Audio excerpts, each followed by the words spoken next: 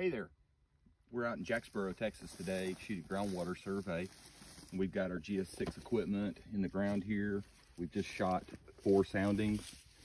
You can see we got an electrodes array here, positive, negative, and then a separate channel, positive and negative. Basically think of this as antenna, and we use the seismic source to detonate a charge into the earth, sends a compression wave into the earth, and if it encounters fresh water or an aquifer, the water will move laterally, and when that water moves laterally, it creates a positive charge.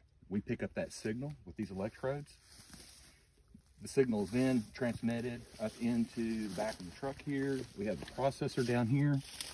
Basically, the information goes in there. It's turned into from bits to actual usable data. And we have a software program here, Aqualocate program.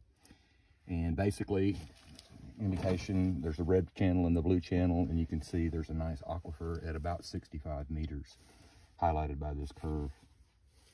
So, on to the next one. Looks really good.